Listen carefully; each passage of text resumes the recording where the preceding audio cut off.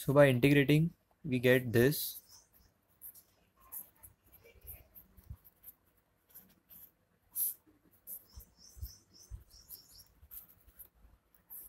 Okay, but this is under the limit 0 to h.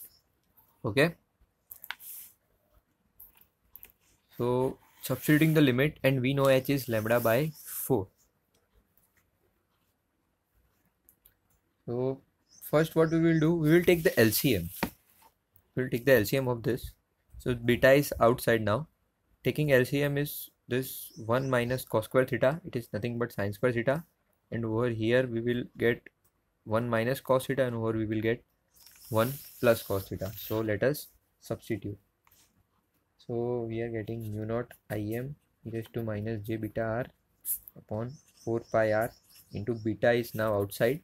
This denominator's beta is now outside, and we are getting sin beta z into 1 plus cos theta. This is inside the angle, whole angle, into 1 minus cos theta. It is outside of LCM, and in plus sin beta z 1 minus cos theta.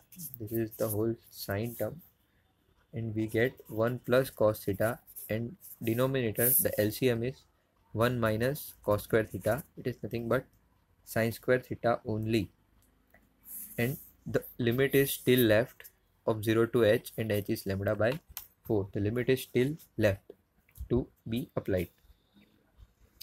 Now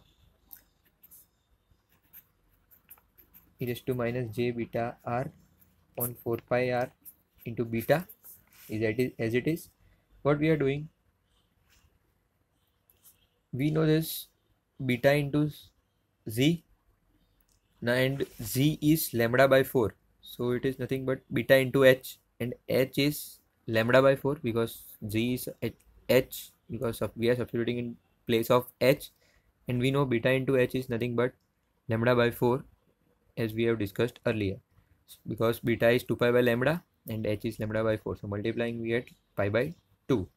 So let's substitute. Now let's write this cos theta left side,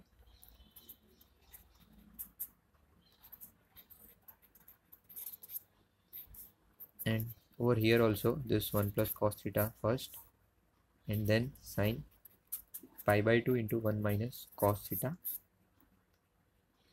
Okay, this is whole in sine term only, and the denominator is having sine square theta because 1 minus cos square is nothing but sine square.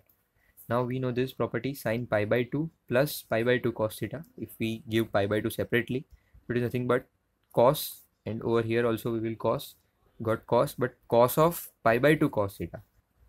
Okay, I hope you got it. Let me write.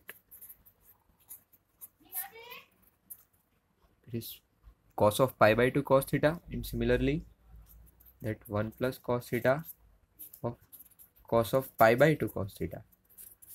Denominator is still having sine square theta.